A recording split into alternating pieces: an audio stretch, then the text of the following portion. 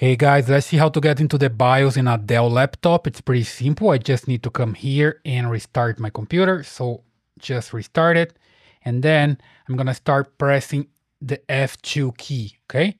As soon as I restart it, I just start pressing it and I keep pressing it until I see the BIOS option loading up. So super simple. Just wait for it to restart. There we go. I'm pressing now F2. So I just keep pressing, pressing, and pressing.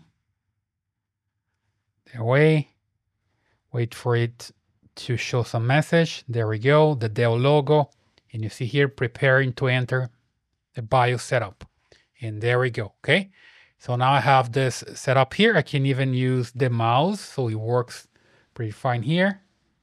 There we go, and this is the new BIOS. If you have an old laptop, you cannot use the mouse, okay, but this one is working. Here is the model that I have here, my Dell laptop, and it's working. So that's the way you can get into the BIOS on a Dell laptop. I hope you like this video. Please subscribe to this channel, leave your thumbs up and your comments, and I see you in the next one.